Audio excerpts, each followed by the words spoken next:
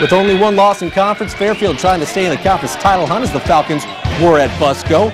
Fourth quarter action, Cordell Hofer. Woo! Look at him get the bucket there as Fairfield leads 45-29. Jackson Paul, the coach's kid, and the kid can play. He's only a freshman, guys. Going to be a good one.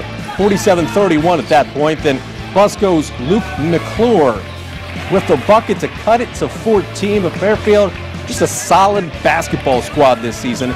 Shandon Miller with the bucket. Really good look on the back door. Fairfield wins it by 20, 63-43.